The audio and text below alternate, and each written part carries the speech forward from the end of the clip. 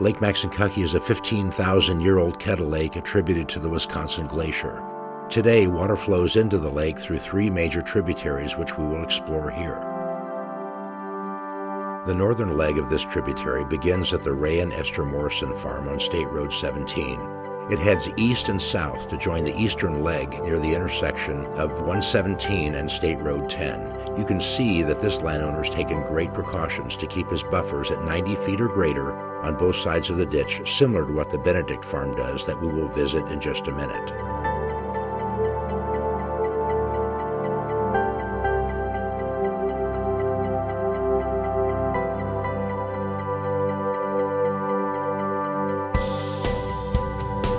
Along most of this ditch area are places that don't come into contact with arable agricultural land but pass through woodlands.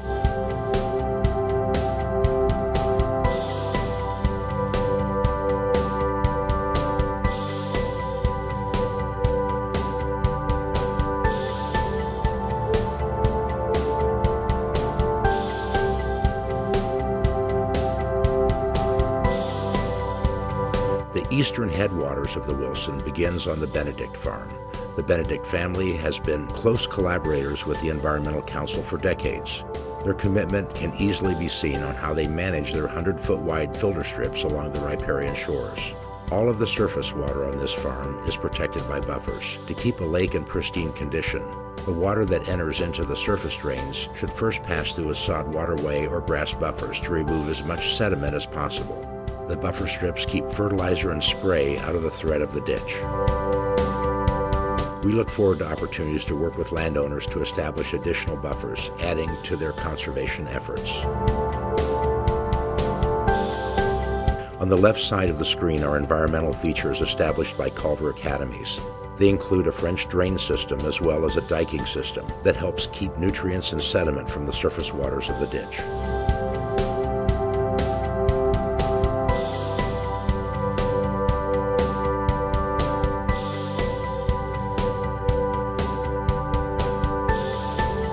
We are entering the first constructed wetland in the state of Indiana, known as the Wilson Wetland. It was built on a collaborative effort of the Culver Academies, Lake Maxinkuckee Environmental Council, and the DNR in the 1980s as a pilot program for the state conservation departments. The first feature we notice is a sediment trap, which is common to all constructed wetlands. What looks like small islands are actually baffles that assist in slowing the water. This is the last treatment of the water before it enters into the lake. From this point on, the water travels through the Academy's bird sanctuary, meandering through woodlands until it meets the northern leg of the drain. The ditch moves slowly through the bird sanctuary, allowing the sediment and nutrients to fall into the ditch as it travels through the woods. At this point, both arms of the Wilson ditch meet up and flow into the lake through the Academy grounds. The Academy has eliminated fertilizers containing phosphorus from their campus, except for cases of small repair projects since the very early 1990s. The Dale and Kay Schultz farm is the location of the headwaters of the Curtis. It flows almost directly west towards Lake Maxinkuckee. The Lake Maxinkuckee Environmental Council worked alongside the Schultzes to configure their farm drainage, helping to prevent nutrients from entering the ditch.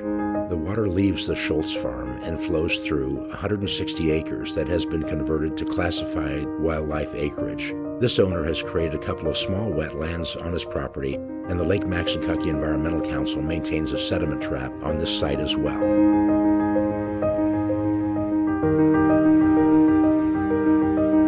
Now we follow the ditch into what was once known as the Baxter Farm, where construction began on the Curtis wetland in 1989. At one time, this was just a standard county drain, a thin, straight ditch going immediately west to drain all of the farmland into the lake.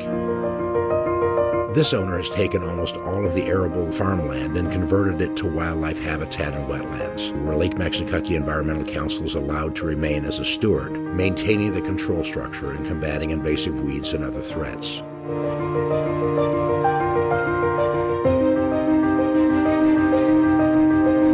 The constructed baffles shown here are in place to restrict the flow of water, allowing sediments to fall out and nutrients to be absorbed.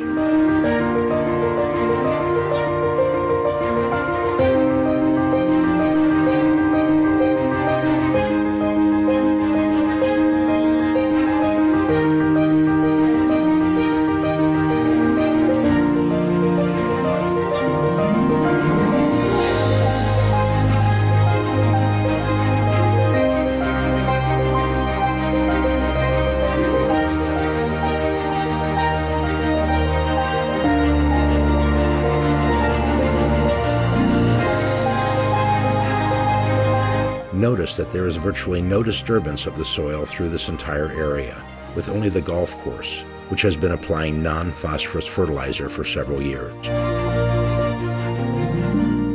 The golf course maintains a small sediment trap just before the water crosses under the road to catch as much loose sediment as possible.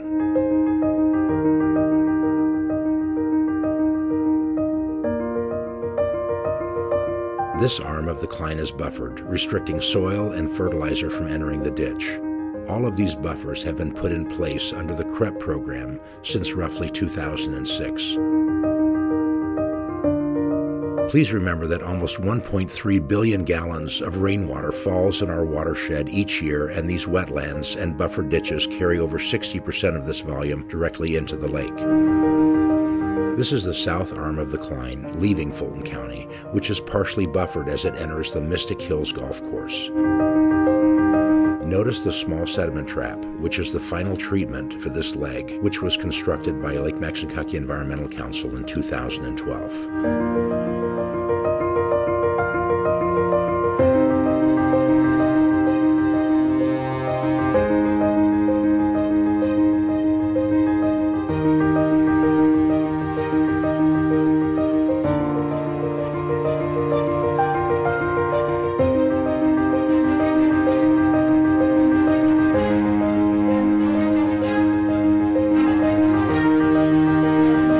Notice the small sediment trap just as you cross 20B Road just inside the woods, also put in place by Lake Maxinkuckee Environmental Council around 1993. This is where the Kline Ditch enters the DNR-owned Maxinkuckee Wetland and Conservation Area, known locally as the Kline Wetland. Water levels are low in this wetland when filming took place, as repairs to the levee were delayed by heavy spring rains. Note the spillway and control structure, which can be seen here. The public enjoys the use of this wetland for hunting, fishing, and birdwatching year-round. Along with being the largest wetland of the three, it is also known for having some of the greatest plant and animal diversity. The levee is made of organic soils, which tend to sink and oxidize over time.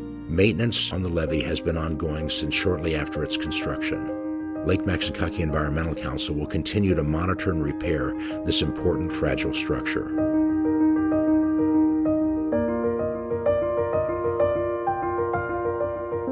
"37 inches of rain typically falls on the lake and watershed each year.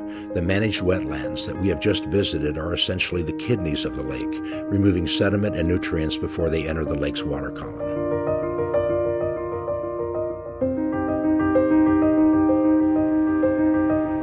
Lake Maxinkuckee has only one outlet structure which controls the legal level of the lake.